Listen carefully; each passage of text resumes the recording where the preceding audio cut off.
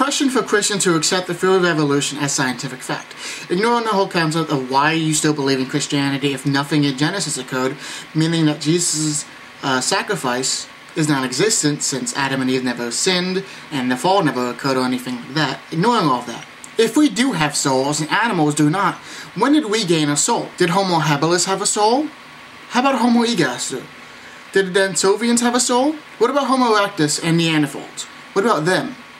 Did they have a soul? Did God only spontaneously add souls to us when we evolved into Homo sapiens? It's just something that you evolution accepting Christians should think about.